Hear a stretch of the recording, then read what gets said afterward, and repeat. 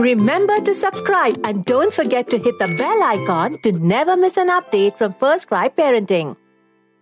Is it safe to let your baby sleep in baby swing? While many children tend to fall asleep in an infant swing quickly, that isn't a good habit to be established. Drawbacks of using baby swings: deprivation in the development of the child. Swings limit how the baby uses the space around them and restrict basic movements such as crawling, rolling, and walking.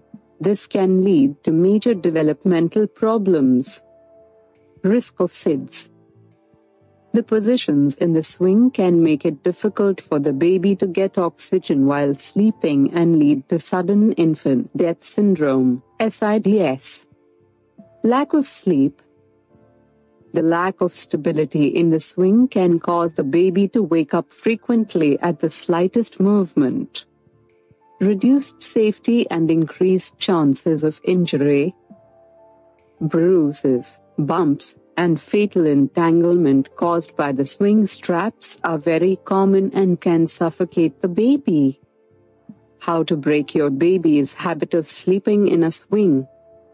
A baby might feel weird to nap in the crib and try to resist it.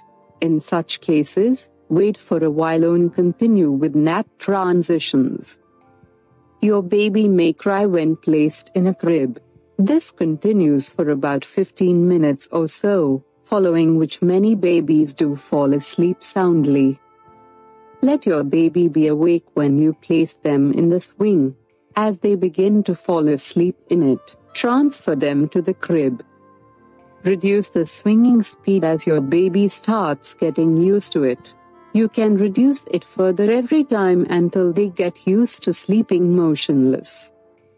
Place the swing closer to the crib, so it's not alienated. It will also be easier to transition a sleeping child to the crib.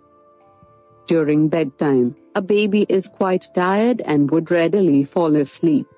Take advantage of this and make the transition to the crib.